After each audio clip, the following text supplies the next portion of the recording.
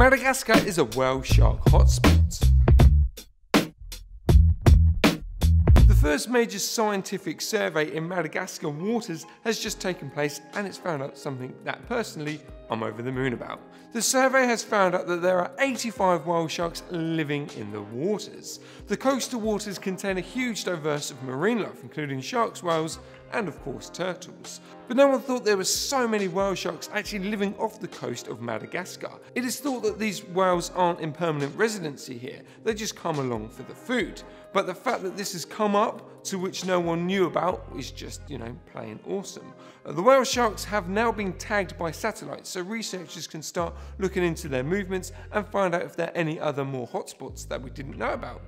As Robyn said last week, whale sharks are an endangered species, so the more we know about them, the better chance we actually have of saving them without putting them into aquariums. A recent study has found out that over the past 75 years, whale shark numbers have declined by over 50%. This is mainly due to overfishing, accidental catches, and obviously boat strikes. So what do you think about the hotspot? Do you think it's a great idea that we can now track these whale sharks, or should we just leave them alone and have no interference? Let's discuss in the comments. If you're watching this on Twitter, why not give us a like and a retweet? And to our awesome YouTube family, don't forget to like, share, and if you haven't already, subscribe to our channel. Thanks for watching, and stay classy, scuba divers.